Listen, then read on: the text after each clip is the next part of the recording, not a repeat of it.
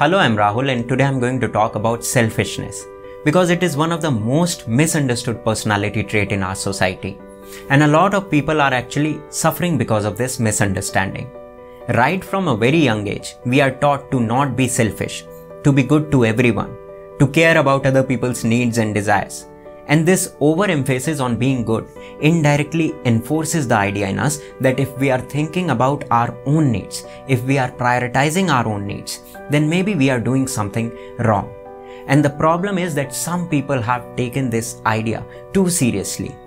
Each time they act in an unselfish way by denying themselves of their own needs, they are just taking a small dose of poison. They are not doing any great deed. They are just killing themselves, because in a compulsion to act according to the norm of being unselfish, they get exploited by other people and without any resistance, because resistance means that you have to create frustration in other people, and that somehow will result in an idea that you are being bad to people.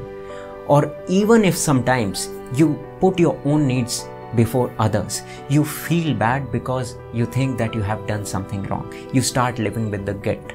So let's try to understand that how to get rid of this wrong idea of selfishness. I'm saying it is wrong because we have not understood what selfishness actually is. There is a difference between selfishness and self-regard. If you are someone who feels exploited by others or lives with a constant burden of guilt, I just want to tell you that thinking about yourself or prioritizing your own needs is not selfish. It's self-regard, and there is a huge difference between the two. Self-regard means that you consider your own needs as important as the needs of the other people. You don't have to sacrifice your own needs in order to feel that you are a good person. In fact, loving and caring for oneself is a trait of a good person. Prioritizing one's need is a trait of a good person. Without caring for yourself, without loving yourself, you can never ever manage to do anything substantial in your life, because you will always be focusing on the needs of the other people and neglecting yourself. So as long as you are not harming other people, as long as you are not being mean to other people, you have all the right to love yourself without any guilt. That's what self-regard is. Selfishness, on the other hand, is something toxic, a pathological need to be extremely self-centered for one's own advantage. Even if it means exploiting other people, doing harm to other people, a selfish person never shies away from these things.